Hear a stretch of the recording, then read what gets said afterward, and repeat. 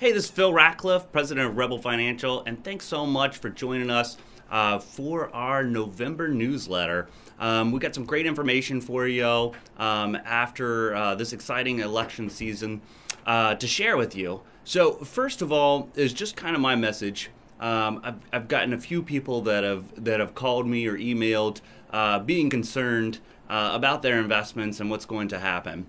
And one of the things that we always like to keep in mind is that it's a long-term game. And really when we look historically, because that is the key, to look at the long term and look at history, because the future will be different than the past, but most complex systems like our economy and the markets over the long term tend to average out very close to what they've done in the past.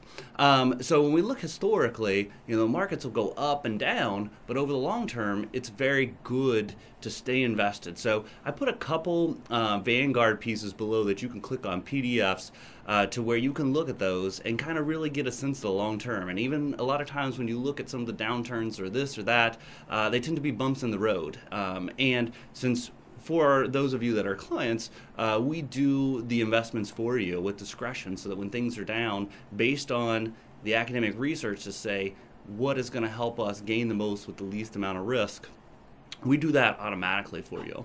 So check those pieces out. They're great. There's another article down there by Bob Vierez that he shared with us to share with you as well, talking a little bit about the change and what are some of the things that we can look forward to coming up in the next few months.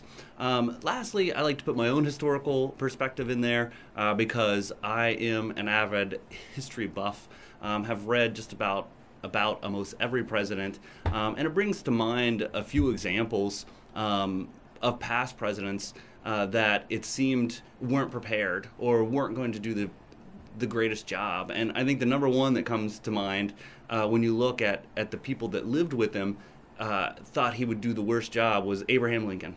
And now, of course, with hindsight, we see him as one of our greatest presidents. Not to say that Donald Trump will be one of our greatest presidents, but it's interesting to see what the people of the time versus what happened historically, things work out. Secondly, if you look at, like, say, Ulysses S. Grant, who was by many accounts an alcoholic, and mainly made his career by just being aggressive, without a lot of experience in politics or what so, was still a decent president. Not great by any means, but still did the job. He was very popular. And then my last example, I think, is somebody that, when I have read, was probably the least prepared president in history, which was Harry Truman. And by all accounts, for who he was, being a good guy, just a regular guy, did a great job for the spot that history had put him in. And that brings me to, it's interesting to me that even the most average of us, or those that we may not consider to be the best of us, can still rise to the occasion. And the presidency is a office, not a person. And so hopefully Mr. Trump can rise to the occasion and do that office justice. We're still going to be okay. We're invested for the long term. As you see, the markets have already raised up. It's probably because the business community and the markets are anticipating lower taxes, less regulation, etc., which is generally good for business, maybe not necessarily for everyone else. But your investments are what will probably do pretty well the next few years. But again, we are not dependent on that. We keep our eggs in different baskets. We buy low, sell high. We have a very good investment strategy. Stay the course. Lastly, down below, if you want to know what happened last quarter, we put the quarterly market update for everybody on the newsletter to be able to see this quarter. Things are going well, turning around, kind of hitting off of that short intermediate period of time that was going against the long-term adjustments that we make to your portfolio, and it's very good to see that turning around. So hopefully that will continue, even if it doesn't in the short term. In the long term, that's probably what's going to happen again.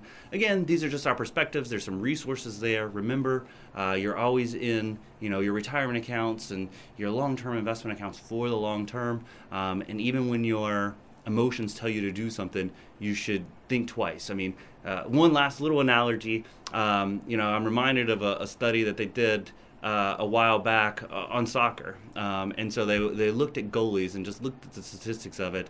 Those that jumped right or jumped left or just stayed where they were. And the interesting thing is, those that jumped right stopped like 14%. Those that jumped left stopped like 12%. And those that stayed still stopped like 33%. And that's really interesting. And it made the researcher wonder, why do most people jump? And the thing was, when they stood still and they missed it, even though they had over double the chance of stopping it, they felt bad that they missed it because they didn't do anything, and if they would have done something, maybe they could have stopped it. Whereas when they jumped and they missed it, at least they took action. And that's an important concept. Sometimes the right thing is to not take action. And so again, that's what we're here for. We're a partner. We help you do that so that you can concentrate on your life, on your work, profession, family, and we will help you execute your plan and take care of your investments. So thanks again for tuning in, and have a super finish to the year, and happy Thanksgiving.